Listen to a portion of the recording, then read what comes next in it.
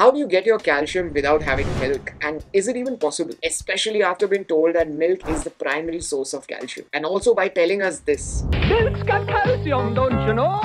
Good for teeth and bones and hair. Makes you big, makes you strong. Well, today I'm going to help you with foods that have 2 times more calcium than milk. Yes, that's much more calcium. And it's not just about the calcium, but they are absorbed by the body even better than milk. So whether you are lactose intolerant or you have a calcium deficiency, or even if you're just looking for natural sources of calcium, well, today we are going to dive into all those foods that are going to help you with calcium. So say goodbye to that milk mustache because you won't need it, especially after watching this video. Now, before we get started, let's try and understand quickly as to why is calcium very important for our bodies. Now, apart from all the tons of functions that calcium does, calcium is very important to maintain strong bones and teeth. And with that, it also plays a very important role in supporting nerve function and even in aiding blood clotting. So that is why you have to make sure that you get enough of calcium because it is very important for your well-being. And even though traditionally we've been told that milk is like this undisputed king when it comes to calcium, let's change that perception today. Now, according to the National Institute of Health, the calcium intake for an average male and female will slightly differ depending on their age bracket. So if you are around 14 to 18 years, then you require around 1300 milligrams for both a male and female. If you're in the age bracket of 19 to 50 years, then both would require around 1000 milligrams. If you come under the age bracket of 51 to 70 years, then a male would require 1000 milligrams, while a female would require slightly higher, which is 1200 milligrams. And if you're 70 plus, then both would require 1200 milligrams, which is quite the same. So these are your recommended daily intake values for calcium. But that's not all. Calcium also needs to be well absorbed by the body. So what are the best sources of calcium other than milk? Well, let's start with the very first, which are nuts and seeds. Now, this might come as a surprise, but nuts and seeds are literally a powerhouse when it comes to calcium. And if you're wondering that how can nuts and seeds beat milk when it comes to the calcium game, well, let me break it down for you with some scientific facts. Studies like this one, which is published in the American Journal of Clinical Nutrition, have found that calcium in almonds is highly bioavailable. Now, what does that mean? It means that your body can easily absorb and use the calcium that are found in almonds, making it a fantastic alternative for those who may be lactose intolerant or simply just looking for alternative calcium sources. And think about it this way. A handful of almonds can not only satisfy your crunchy cravings, but also contribute to your daily calcium needs. And calcium in almonds are 2 times more than cow's milk. But this whole calcium adventure doesn't stop there. Let's talk about 2 others, which are chia and sesame seeds. Now, chia seeds, which are those tiny black or white wonders, are not only the seeds that you see in those trendy Instagram dishes. They are also rich in calcium. And there is a study that's in the Journal of Food Science and Technology that highlights the impressive calcium content of chia seeds. And if you think about it, chia seeds have 5 times more calcium than milk. Now, if you thought that that was it, well, this seed, which I'm going to talk about next, is the god of calcium.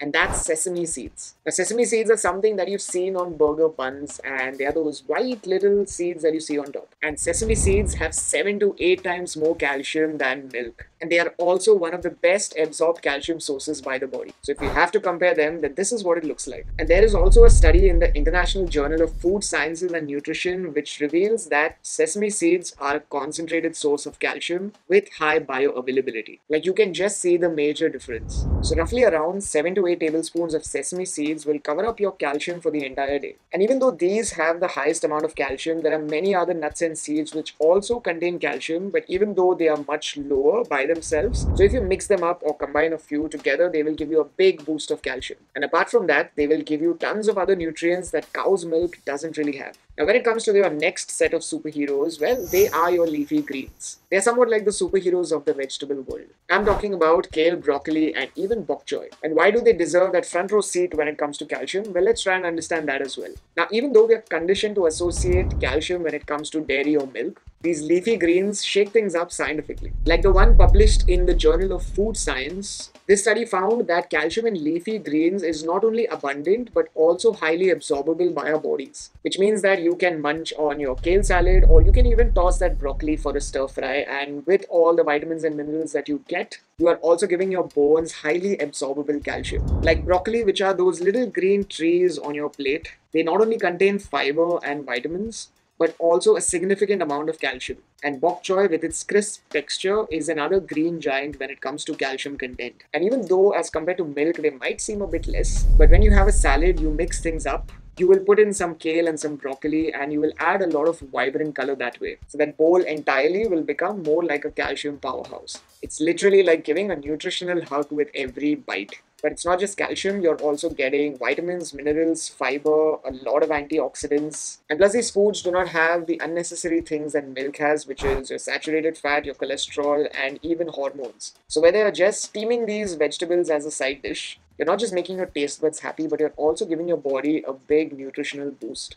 Nowadays, you also get many milk alternatives which are your plant-based milk, like soy and almond milk. And you might be wondering that do they even match up to the calcium content that traditional milk has? Well, let's try and understand that as well. Studies such as the one in the European Journal of Nutrition has shown that fortified plant-based milk alternatives can indeed be excellent sources of calcium, are often fortified to provide levels of calcium that are comparable to even exceeding those found in dairy milk. And let's take an example. A cup of fortified almond milk can contain as much calcium as a cup of dairy milk. But it comes with a bonus. It's lactose free and it won't come with hundreds of other things like cholesterol, saturated fat, and hormones. Plus, it's a friendly choice for those who are lactose intolerant. So, there you go, calcium that's quite equal to traditional milk. And soy milk and almond milk can taste quite different at first, especially when you're used to having traditional milk. But just like everything else, your taste buds will take a little while to get used to it. And finally, we have tofu and soy products. Now, tofu, tempeh, and edamame are not just staple in many Asian cuisines, they're also a fantastic source of calcium. You're not just savoring those flavors, you're also supporting your bone health. And also consider this, swap your meat for your tofu whenever you can, and it's not about converting you to a plant-based lifestyle. It's just a smart move for your calcium intake. And you can have your tofu in a curry or a crispy tofu stir fry. And it's not just delicious, but also a fantastic way to sneak in some bone boosting nutrients. And just 100 grams of tofu consists around 350 grams of calcium. And it doesn't really end there. Tempeh, with its nutty flavor and hearty texture, is not only a great source of protein, but also is a power pack punch of calcium. And edamame as well.